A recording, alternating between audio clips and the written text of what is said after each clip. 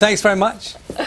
Time now is 6:40. And around this time every Saturday, as you know, Mike Bushell shares his latest sporting challenge. And this week's has to be perhaps one of the strangest yet. You familiar with this one, Ollie? Goat yoga? Does it mean anything to you? I'm bracing myself.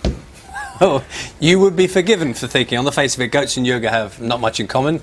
Mike, I genuinely thought this was goats doing yoga, by the way. Well, who knows? Who knows what Mike has discovered? Let's see.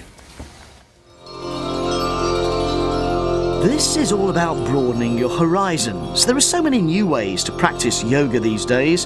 For example, on a paddleboard on an estuary in Devon. But the class here have also been introduced to an even stranger form down on the farm.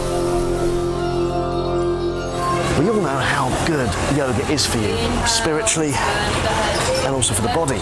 But in Devon, they now like to do things a little bit differently. Hence, we're in a barn of straw. They want to bring out the animal in us. I don't know if they're kidding. Connecting with the earth, finding... Teacher Donna McChaney has over 70 animal names for her class's yoga positions.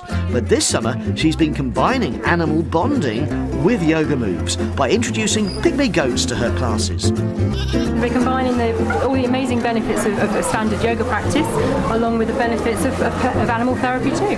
There's research to prove that animal therapy, when you're with animals and you're stroking an animal, that it helps to reduce the cortisol within the body, so the stress response within the body, and it also helps to increase the cuddle chemicals, that's the oxytocin and the dopamine chemicals, happy hormones. This does focus the mind on other things. So you're still trying to do the yoga poses, but you're concentrating on bonding with our furry friends here. They seem to love it. There's no evidence, and it's not being suggested, that the goats enhance the physical benefits of yoga in any way when they're treading on your back. They're certainly not trained masseurs. But they do bring laughter to a session.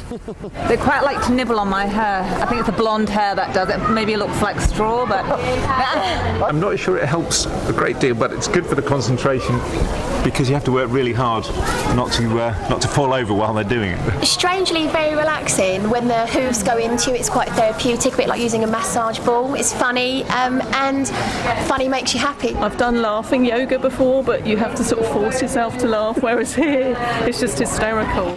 Goat yoga was first started in America by a farmer who claimed the goats helped her feel better through an autoimmune illness. And the consensus here was that the goats were beneficial and will be invited back every week. It's brilliant because goats actually just love people. It's like wacky, it's great fun. It could be doing Pilates, it could be doing press-ups, whatever. Well, we end up with the sleeping dog pose when the goats are naturally attracted to us to come and sleep on us as well, maybe. But I've never known you're gorgeous. I've never known a yoga class be so interactive. Normally you zone out and go into your own world, but this has been very interactive. Mike Bushell, the BBC News in Devon. As ever, Mike manages to discover a kind of a sport you didn't know quite existed. That's what you call it. Sweet. Laughter makes you happy. Let's see, time now is